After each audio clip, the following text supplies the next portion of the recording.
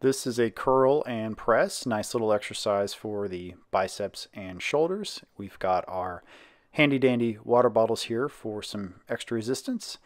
And so from the standing position, we'll show you this seated as well, but from the standing position, we want our feet at hip width apart, feet facing forward, and your abs and lower back nice and tight here. Make a nice tight core. And hand position, they start palms facing in. Show you from the side here, palms facing in, turn your hands so that they're facing you, and then spin them away on the press. So the hands rotating all the way through on the movement. Watching here, they rotate back in towards the body, and then they rotate back and away from the body. Showing you the same thing from a seated position here. So you could even do a partial set standing and then move to the chair if you get tired. The advantage of standing is you get a little bit more core activation and balance. So otherwise, it's basically the same thing.